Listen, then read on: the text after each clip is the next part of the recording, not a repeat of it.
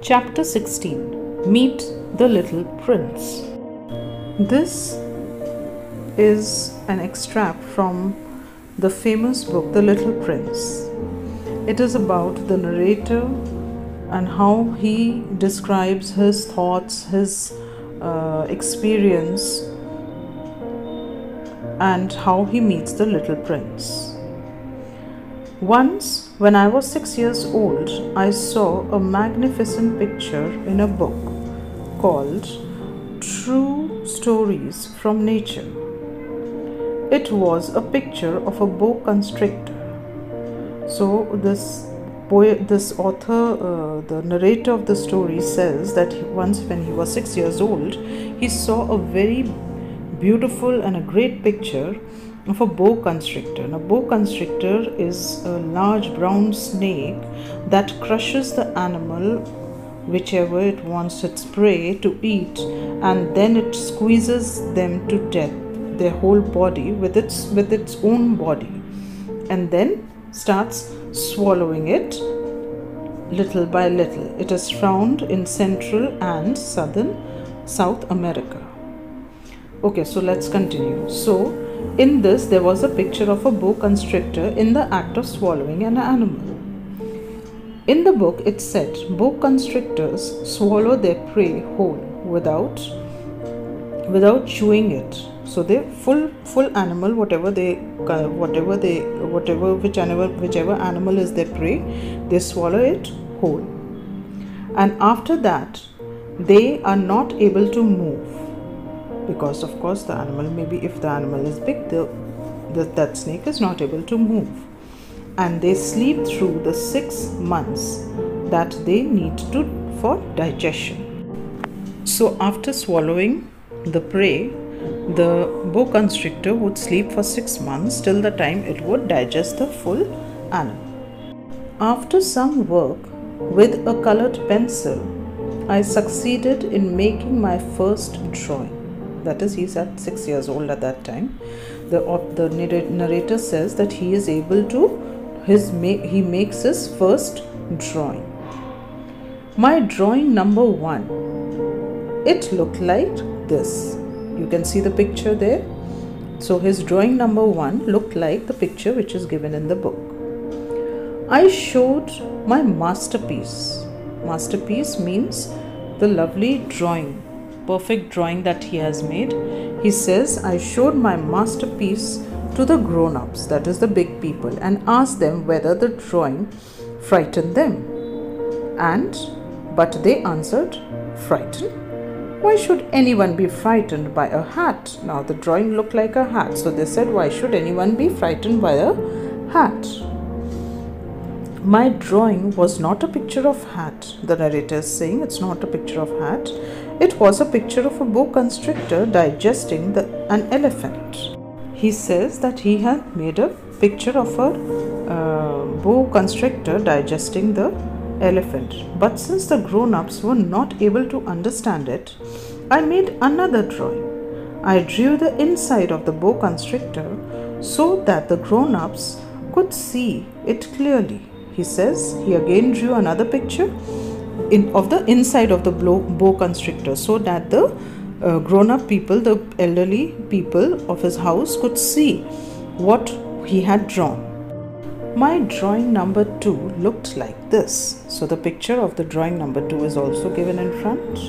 The grown-ups' response this time was to advise me to lay aside my drawing of boa constrictors and devote myself instead to geography, history, arithmetic, and grammar. So when he drew the drawing number 2 of the elephant inside the boa constrictor, his grown-ups told him, please leave this and start studying.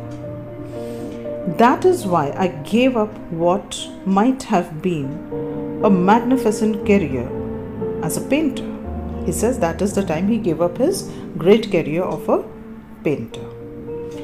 Grown-ups never understand anything by themselves. He's saying the adult people, they don't understand anything by themselves.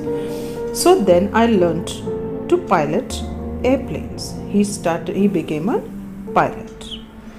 I have flown a little all over parts of the world, so many parts of the world he had flown.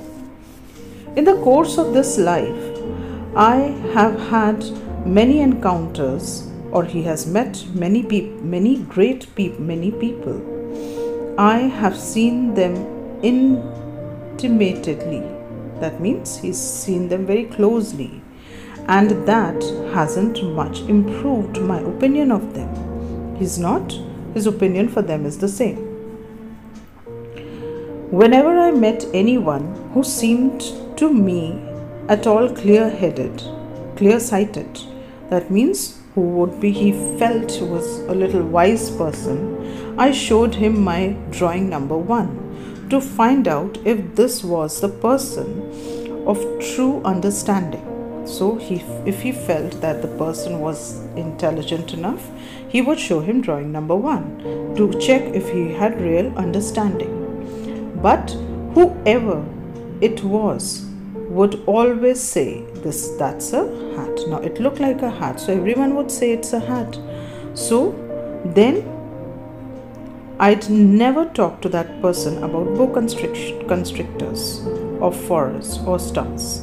He said then to those people who would say it is a hat, I would never talk to them about boa constrictors or the forests or the stars or anything.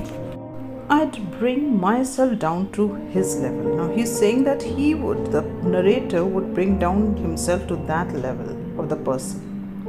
I'd talk to him about bridge, golf, politics and neckties. They'd be greatly pleased to have met such a sensible person.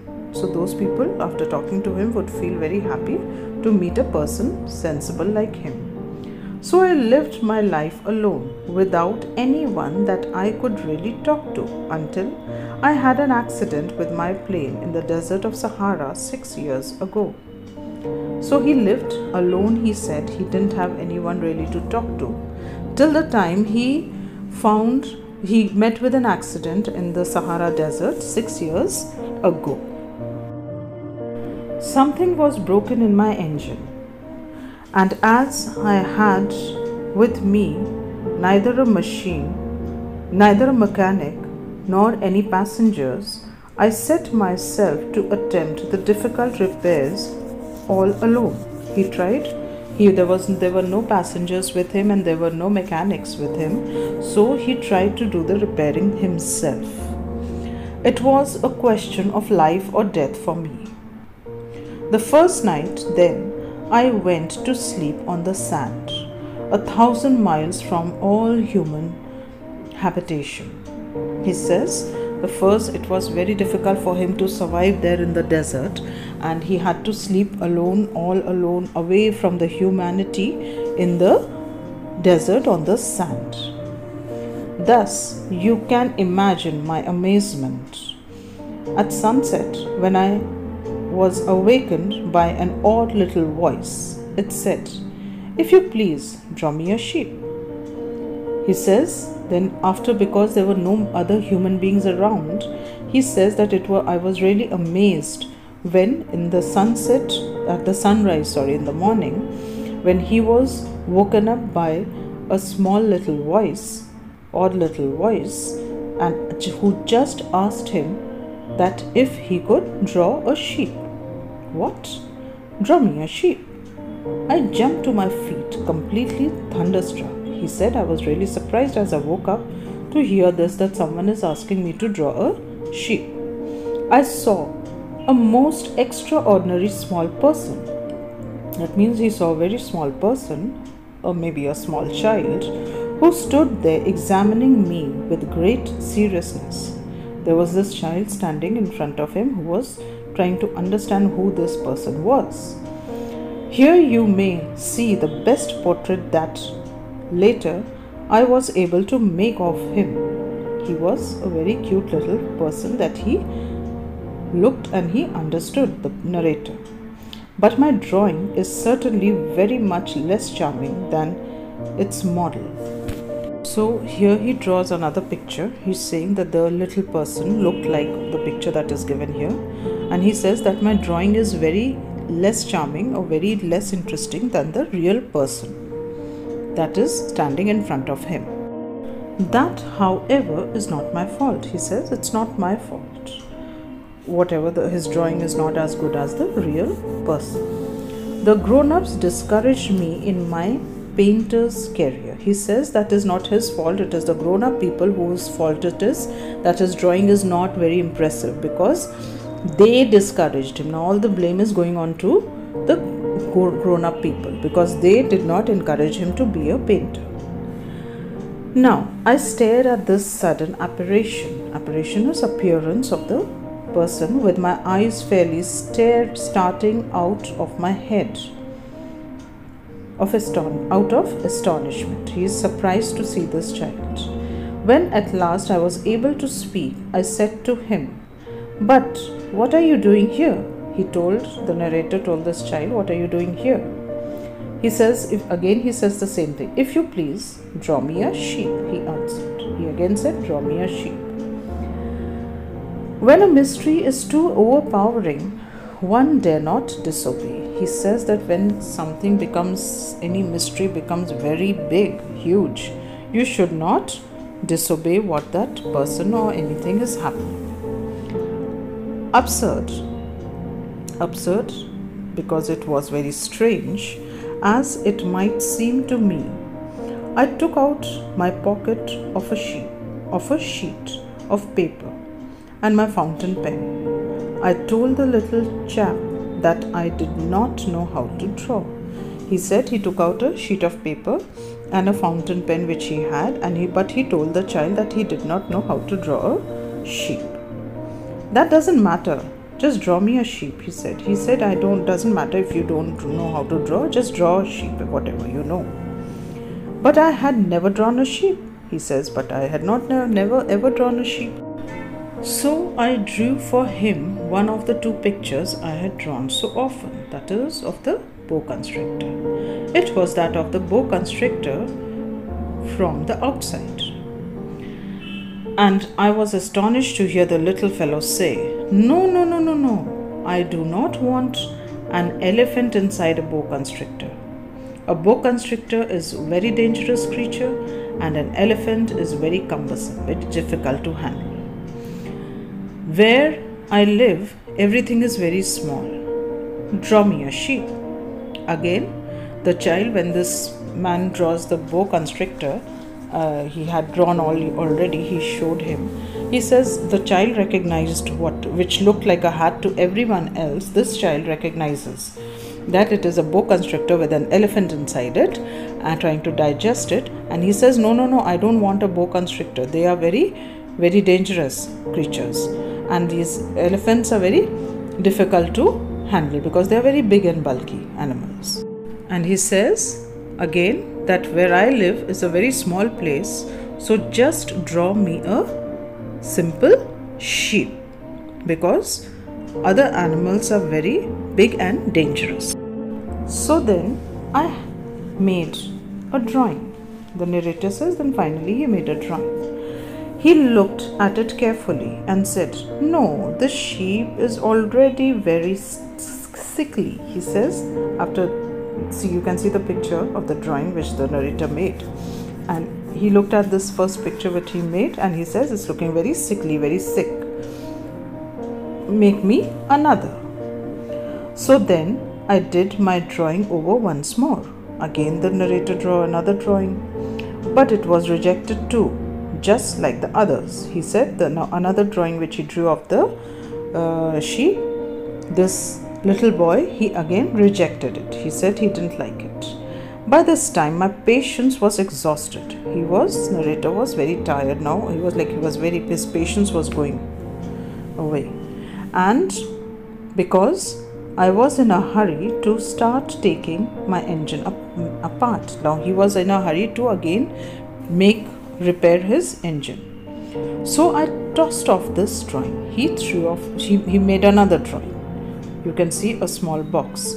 And then I threw out an explanation with it. He said an explanation also along with it. This is only his box.